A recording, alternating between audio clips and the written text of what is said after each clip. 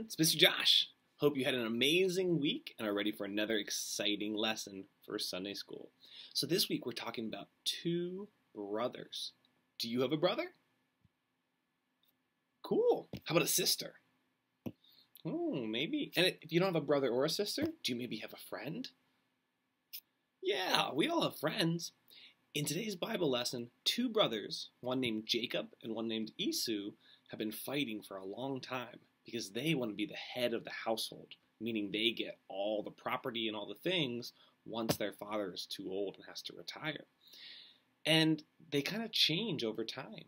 Sometimes that happens. People change over time and they're not how we remember them. In our video today, Gabe's cousin Abe is coming over for a visit. But Gabe finds out that Abe is a little different than he remembers. Let's watch and find out what happens.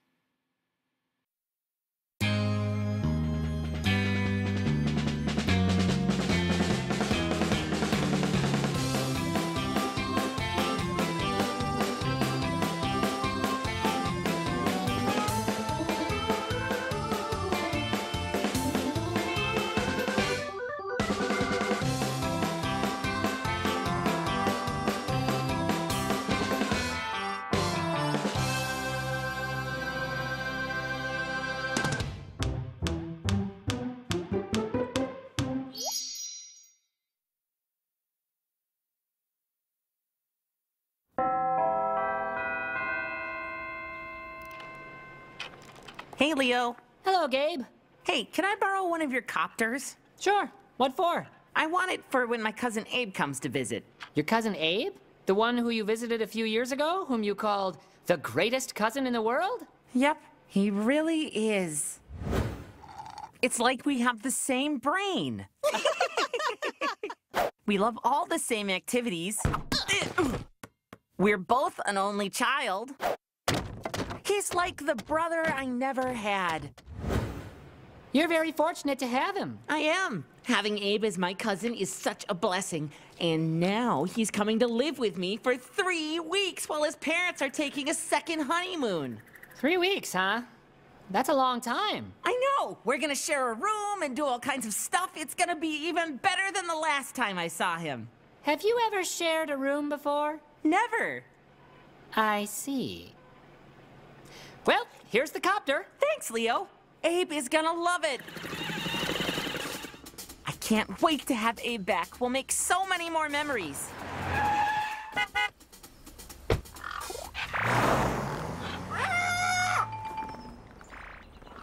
Abe!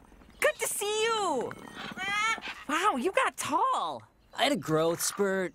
Last year I grew 5 inches and 3 shoe sizes. I see you have birds. Yeah, I prefer their company. They don't judge me. Huh. What you playing? Sweet Smasher. Well, let's get you moved in. You can put the birds in the living room, I guess. The birds sleep in the same room as me?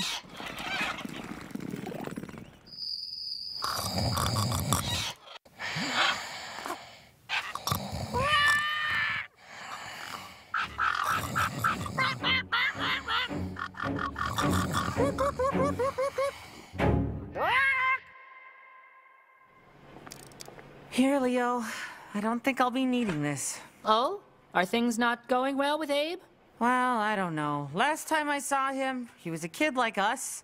Now he's some weird, mopey teenager. 13 is a tumultuous age. It was so easy before. Now it's just really hard. So much for being a blessing.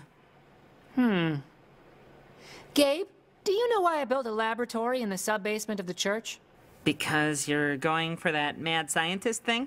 No, to have some personal space. I love my siblings, and I'm blessed to have them in my life. But that doesn't mean it's easy. Sometimes it's downright annoying. That's just how some blessings are. They're hard work, they're challenging, and they're completely worth it. But I don't even know where to start with Abe. Just give yourself some time to reconnect. Find some common ground. Like our mustaches? You have a mustache? I'm working on it.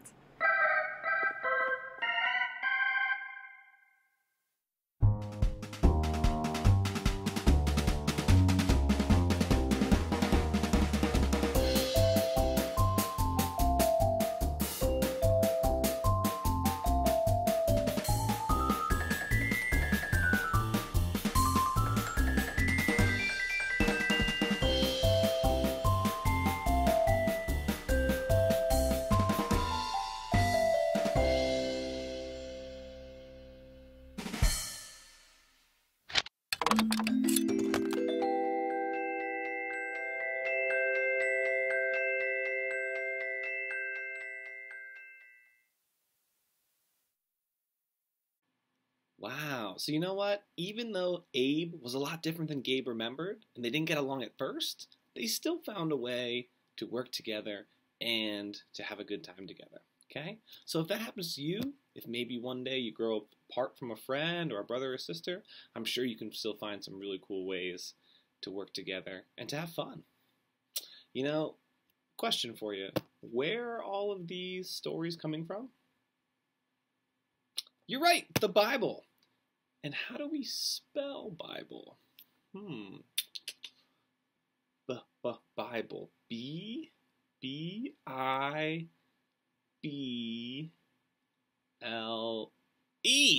B-I-B-L-E. Now that's the book for me. Let's sing the song B-I-B-L-E.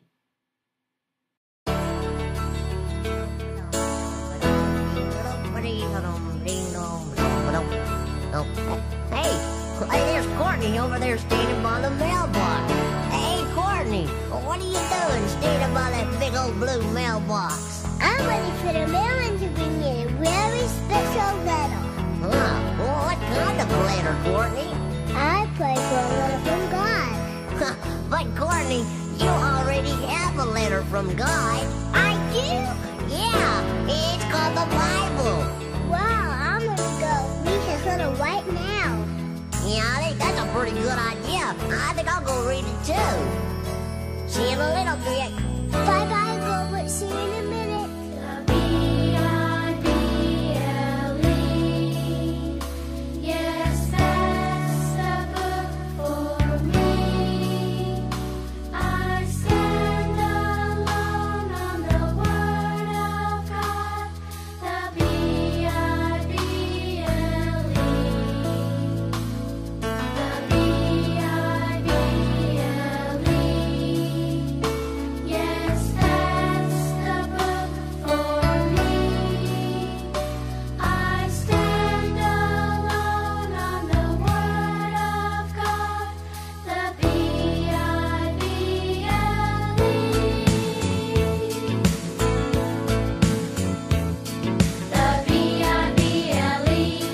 Yes, that's the book for me. I stand alone on the Word of God. The B-I-B-L-E.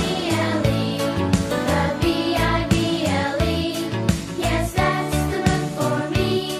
I stand alone on the Word of God. The B-I-B-L-E. The B-I-B-L-E. I love to hear it read. My mom reads me a story just before I go to bed. The B-I-B-L-E. I take it to my church. I learn things like how Jesus always thought of others first. When I read the Word of God, I see how much He loves me. I love to read it every single day. You know what B-I-B-L-E spells, don't you? It spells the Bible. That's the Word of God. The B-I-B-L-E. Yes, that's the book for me. I stand alone on the Word of God. The B-I-B-L-E. The B-I-B-L-E. Yes, that's the book for me. I stand alone on the Word of God. The B-I-B-L-E. I stand alone on the Word of God. The B-I-B-L-E.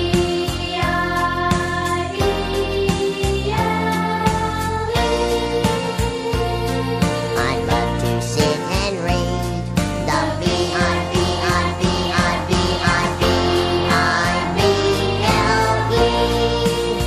I'm so glad Jesus gave us the B-I-B-L-B-L-E. Or whatever it is. What is it? B-I-B-L-E? Yeah, that's it.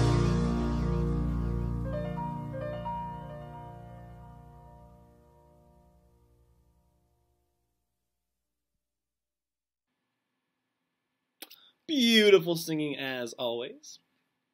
Thanks for tuning in this week. I hope you have an amazing week, and we'll see you next time. Bye-bye.